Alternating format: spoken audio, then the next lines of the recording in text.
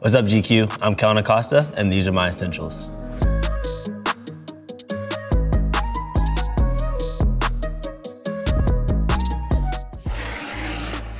This is my favorite cologne. It's called Terenzi Kirke.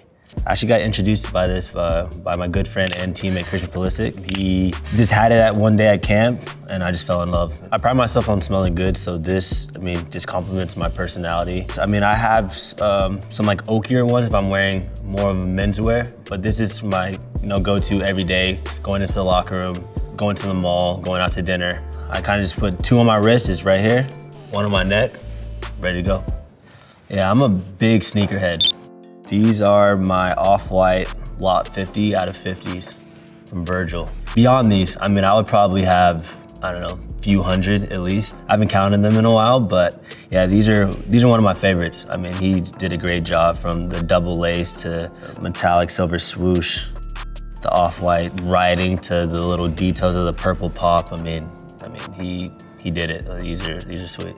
I think Virgil did a great job with his top 10 with the ones. Here's the twos. I've just admired Virgil and everything that he's done. Just from being a guy of color, building his brand from the ground up. It's definitely inspiring. RIP to a legend. So he's definitely been a guy that I truly admire, and hopefully I can tap into the fashion world and have a big impact as he did. This is my daily stoic. I got introduced to this by my trainer. It's kind of just my everyday read. You have a passage per day, and it kind of gets my day started. It's from the Stoics, like Epictetus, I think that's how you pronounce his name. And kind of just quotes from him and other various philosophers as well. For me, I have the phrase of yes and, which is you gotta accept what's coming, which is like the yes, and then and is how you direct your attitude towards it. So this has kind of really changed my life, really, and it's been a positive 22 starting with this book.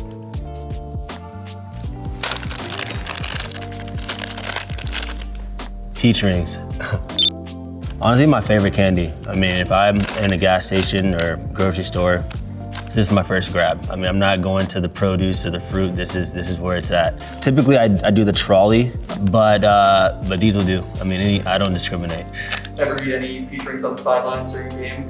I wish I could, honestly. That would give me that added boost to, hopefully score a goal or contribute to the team. I'm more of kind of a hard candy, so I like the Jolly Ranchers to the Starburst, Skittles, now and laters, and I've kind of been getting into high chews as well. I'm not so much into chocolates, but if someone were to give me some, I'm all about it. This is my Cartier dos Santos. It's just a sleek watch. I use it for everyday use, really.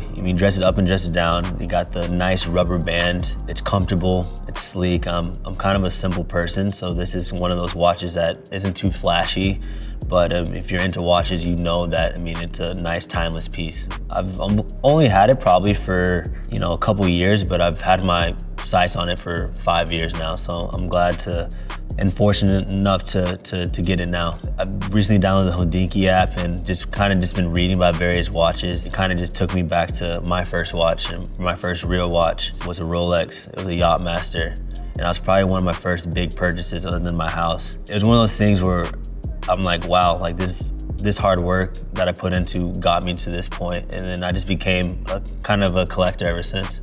Probably have 9 or 10, and maybe growing, we'll see. My Oliver shorts. These shorts just compliment me, from stylish to athletic wear, athleisure.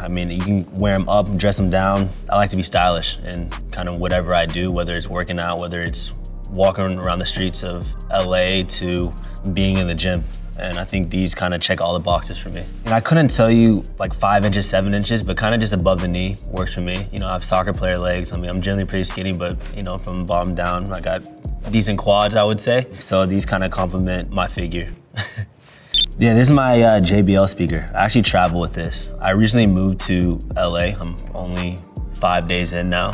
And this is something that I always travel with, whether I'm with the national team to going on trips with my current club team. It's something that I always have in the hotel. I'm a big music guy, and so whether I'm just hanging out or chilling or with friends, we always have music going. I listen to all types of music. I don't discriminate. From being from Texas, I listen to country to pop to rap, hip hop. I listen to it all. When I'm in game mode, I kind of just zone out, and so the background music is almost kind of soothing for me. And I'm just locked in and trying to just focus on, what I need to do in the game to have a successful game and help my teammates. But this kind of just eased my nerves in a way. I've been on a Olivia Rodrigo kick. That's like kind of sad music. You got Billie Eilish, Juice WRLD as well. I'm a huge J. Cole fan, and whenever I listen to J. Cole, it just brings a smile to my face. So for me, even though they're kind of somewhat depressing per se, but I enjoy it. My Go Yard toiletry bag. I've actually gone in quite a few toiletry bags, but this one's special to me because my stylist CJ Mitchell, he actually got me to get this. I love the Go Yard print, but I never got into Go Yard, and he's really helped me build up my style game. I've been into fashion, but he's basically my coach. And this is definitely a great complimentary piece to, kind of any look. Every game day, I probably have a few others that I wear, but this is my go-to one. There is stuff in it. A mask, of course. We're in that day and age. AirPods, keys, a brush, and some lotion. Hand lotion.